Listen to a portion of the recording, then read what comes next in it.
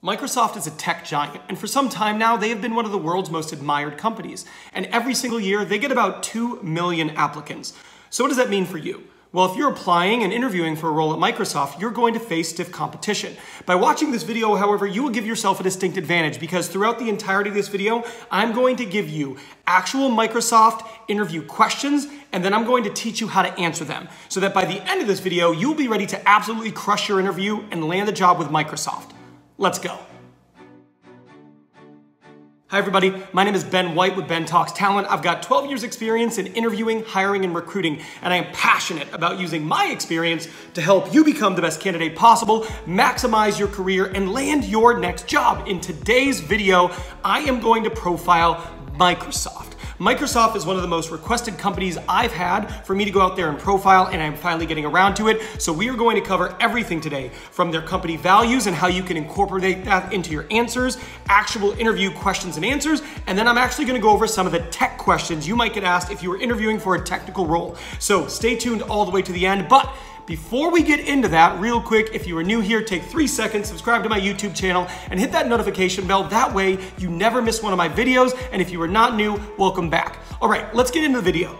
Now, like I just said, we're gonna go over a few things in this video. We're going to talk about, one, their values. Microsoft has corporate values, and it makes sense to know what these are so you can incorporate them into your answer and be familiar in case you're asked about them. We're also gonna go through a list of confirmed interview questions, and I'm going to give you the interview question, and then I'm going to show you how to answer them, and then finally, I'm going to go through some of the technical questions that are confirmed that they ask in your interview. I am not going to teach you how to interview or how to answer those because I don't know how. But I will absolutely tell you what they are, and I will put them in the description box below. So make sure when you're done with this video, go there, copy those, paste those into a Word doc, Google them, and figure out how to answer them yourself. Trust me, you don't want me helping you with those. All right, let's start talking about the values. Now, Microsoft has 3 values. I'm going to put on the screen the website URL so you can actually go to their website and read through, because while I'm going to tell you their 3 corporate values, you're going to want to read the definitions. Most companies, when they establish corporate values, also specifically define what they mean to them. Microsoft is no different. Now, their 3 corporate values are as follows: respect, integrity, and accountability. Those are great values, and as we go through some of these questions and answers, you're gonna see that there's an opportunity to weave those values into some of the answers. So, with that being said, those are the values. That's the website. Go there and read through it. I would personally recommend doing that every single time you're about to interview with Microsoft. So do it before your phone interview, do it before a hiring manager interview, do it before a paneling interview. Make sure you familiarize yourself with their values. Now, let's get into the first interview question.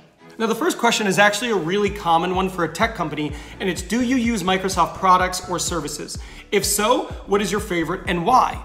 I did a profile for Apple, so I did the exact same thing. If you haven't watched that, I would recommend going and watching that when this is done, and they ask the exact same question, and these are pretty straightforward, and when they ask you this, there's not a right or wrong answer in terms of the specific product you use. However, what they are looking for is they're looking for you to express passion and knowledge about the products. Another benefit to answering this interview question is because it is very open-ended. They're just asking you what your favorite product is. So you could actually use this as an opportunity to incorporate it into selling yourself. For example, if you're in a role that would require very strong Excel skills, you could say Microsoft Excel. And then you can talk about how instrumental it is for you in your day-to-day and how you're able to leverage your skills to be more effective in the roles that you've done in the past and in the role that you're applying for. So again, the key here isn't a specific one is right and one is wrong. It's knowing what you're going to say and using it as an ability or a platform to sell yourself in addition to saying which one of these things is your favorite.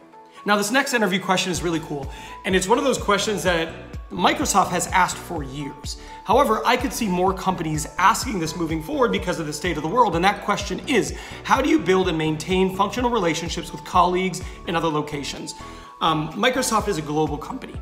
In addition to that, before the world became remote, they had remote positions. So being able to build relationships with people you don't get to bump into at work has always been key for them.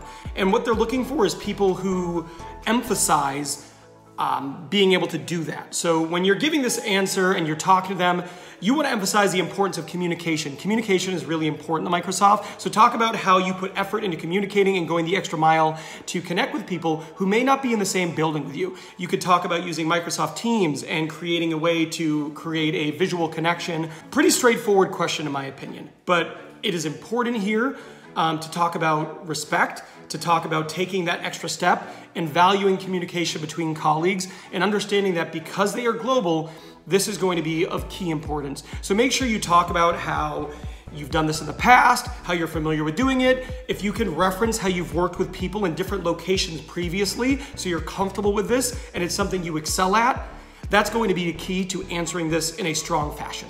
The next Microsoft interview question is a good one, and it's one of those that you could expect at a tech company to get frequently, and it's what do you do to keep your skills current?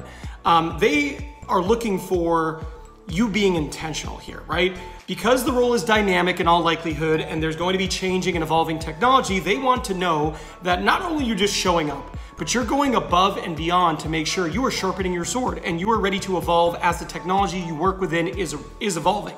So what I would do is I would just tell them that, you know, and however you answer this, you want to express a willingness and an interest in learning.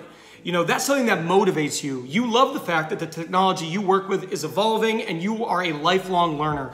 And you are intentional and you have a plan to continue to learn as things evolve. As long as you can do those things and just say, you know, that's something you are active and interested in, I think this should be fine, but just make sure you're intentional.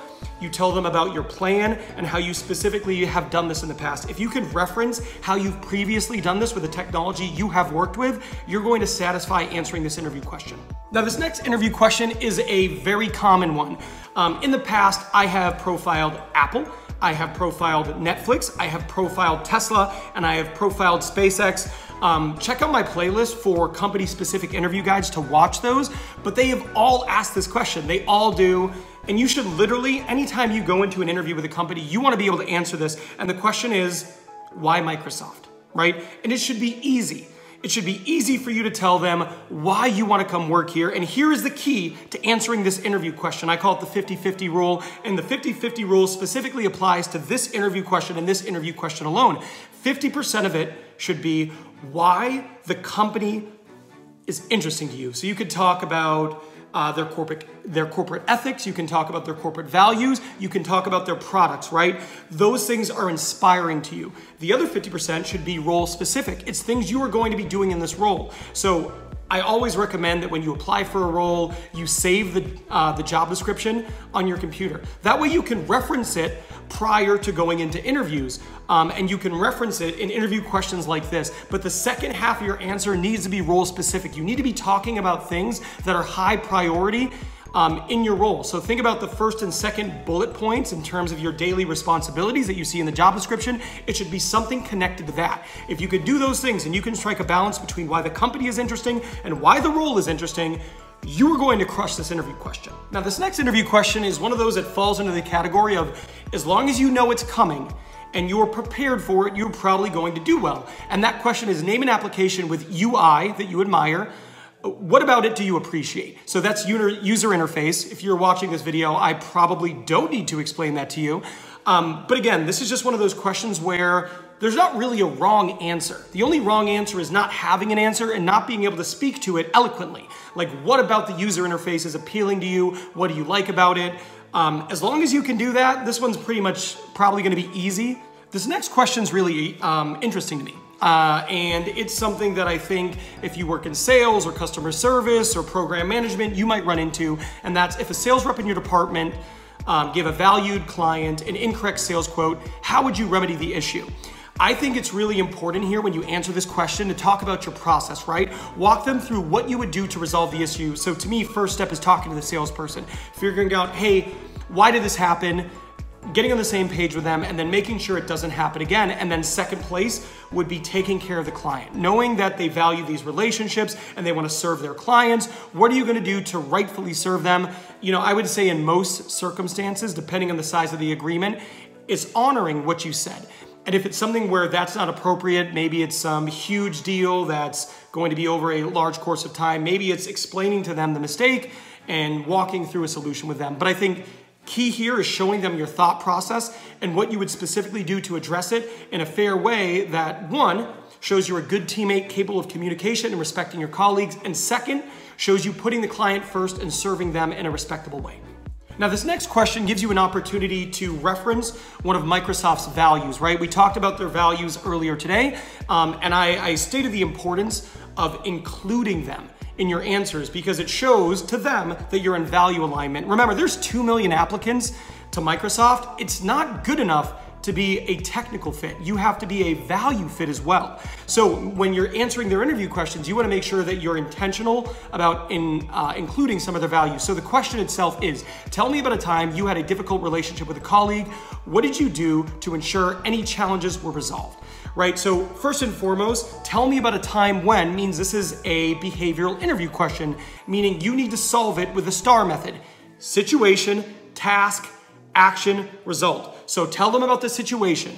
What was the task you were tasked with, you were responsible for? What was the specific action that you took? And then what was the resolution? What was the result? What happened? That is a framework for you to answer this question. But as you look at actually answering this question, it's important to incorporate respect, right? Maybe you had a disagreement with your teammate. That happens. But how do you, as a good teammate, resolve this? So I would start off with saying something like, I think this is something that could happen in the workplace. If you're working with passionate people who have different opinions, occasionally you may butt heads or have different resolutions to a problem. But I think it's also really important to respect your colleagues and work towards resolution. So in the past when this happened, and then go into it with the STAR method, but set that foundation in talking about how this happens, but resolution is important and you need to respect the people you work with and work towards solving the issue. This is going to make you not only appear to be a value fit, but it's going to show you being a good teammate. Both of these things are really important to Microsoft. Now, this next question is a common question, and it's a question people get wrong a lot, and it's easy to get it wrong. So I'm going to tell you how to not get it wrong. That question is, what do you hope to find in your next position? It's so simple here. It has to be something you're going to be doing in your next role. When people get this question wrong, what they do most commonly is they talk about something that's exciting to them, but they won't have it in their next role. Remember, anytime you're answering any of these interview questions, you're not just answering them as you, the candidate. You're answering them as a candidate from Microsoft. So you need to think about them and what they want to hear. So when they say to you, what do you hope to find in your next position? Absolutely, unequivocally, it has to be something in that job description, something that you would be excited about, something that represents growth or opportunity or a place for you to show your skills and something you're specifically good at, and it has to be in the job description. If it's something that you might not be doing in that role, you cannot say it. Again, think about it from their perspective. Imagine you're the recruiter, imagine you're in HR, or imagine you are the hiring manager. And you go, hey Ben, what do you want to be doing in your next role? And the candidate answers it, and it's something they absolutely will not be doing in their next role. That could be a huge problem, and they might not move forward with you just based on that alone. So make sure it's something included in the job description. Now, the next thing I'm going to do is I'm going to give you the technical interview questions.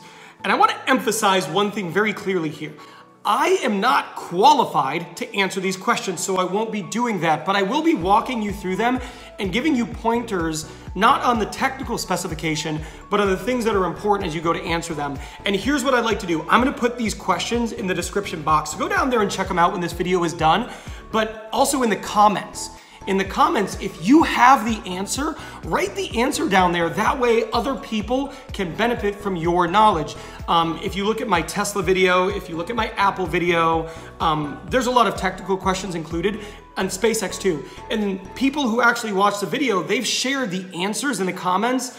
We are all here because we want to better ourselves. We want to land that amazing job. I'm doing this to help you out.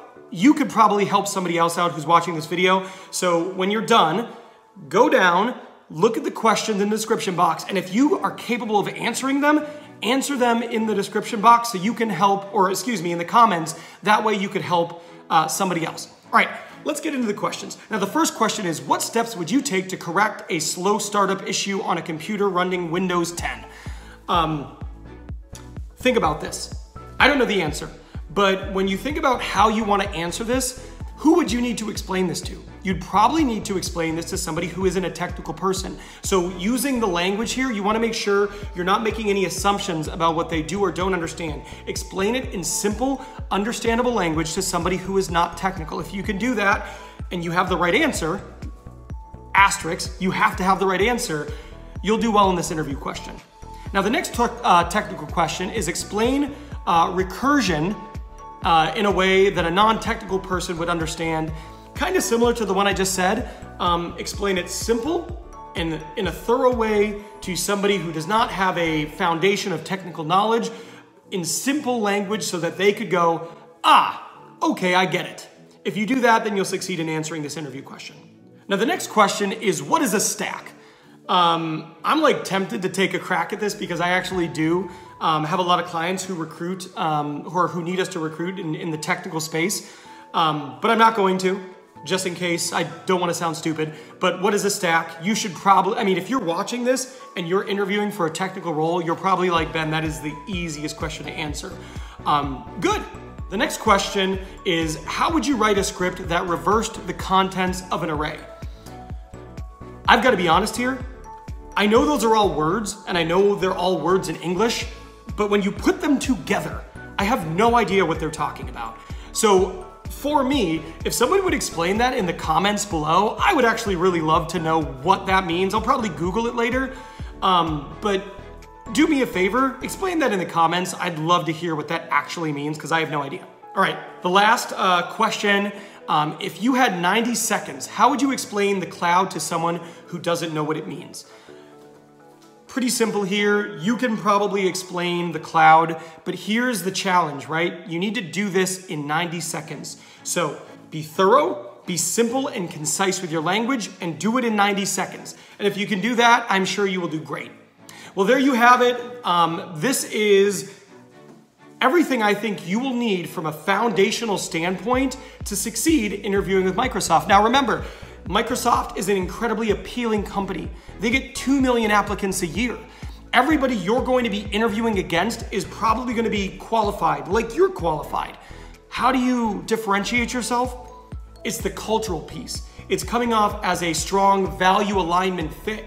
It's coming off as a good teammate. It's coming off as someone who is respectful and meets the soft skills that Microsoft is seeking. But there you have it. Good luck in your next interview. You've got this.